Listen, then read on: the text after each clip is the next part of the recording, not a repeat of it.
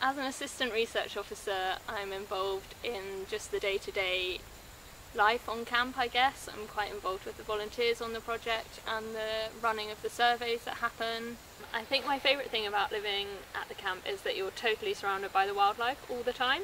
So you just can wake up in the morning to the sound of howler monkeys, and you can just be standing around in camp and just look out and see monkeys everywhere.